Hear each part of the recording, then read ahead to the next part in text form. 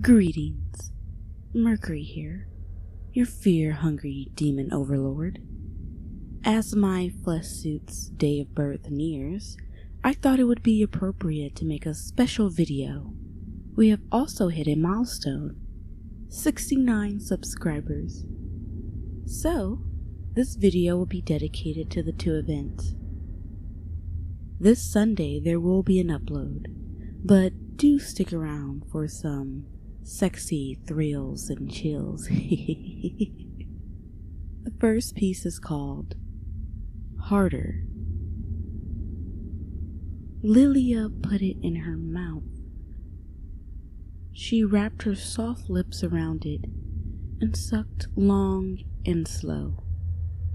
This delighted the man in the mask, who twirled a knife in his hand.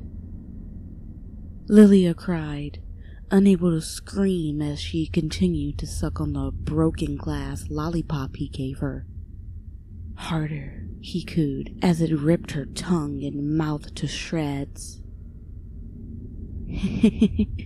Not what you were expecting? Let's keep the fire burning. The next one is called Sweet Nothings. The dream was hot, sweet, and passionate. It was actually kind of nice to see her deceased lover again, until she realized she had woken up to the sound of their voice, whispering sweet nothings from the other side of the bed. I guess she won't be lonely anymore. Hope she can get past the smell of rot.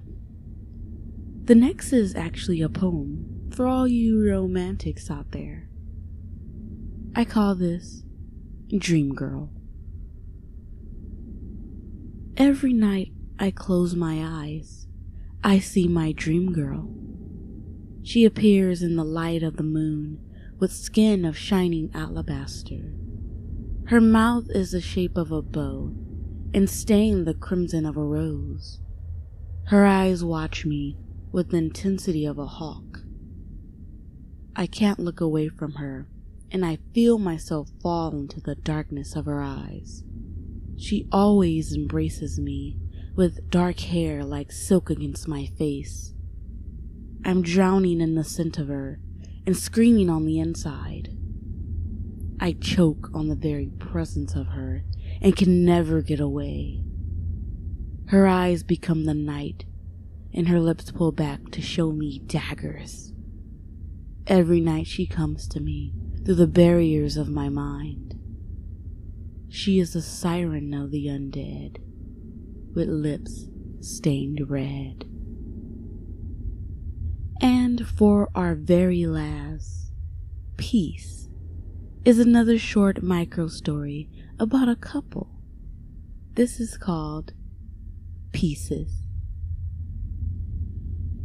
Julia left her house in the morning and saw her neighbor watering her lawn. As she unlocked her car, her neighbor called out. "Your boyfriend must be a hard worker," she said. "He always comes back so late." "Yeah, he's always out," she answered, opening the car door. "With coworkers, he says."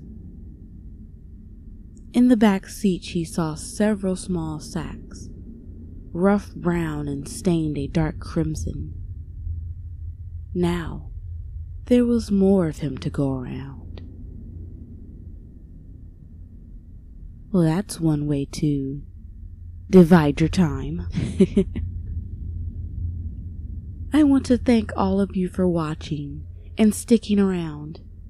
It is my sole goal to bring you terror and unimaginable fear. Quite the feast for me. This week's video will be something a little different. A poetic tale of pain that can surely only end in one way. For more spooks, check out my blog. I post nearly every day, and follow me on Twitter. I love to hear what scares you most in this world. Until Sunday, sweet nightmares.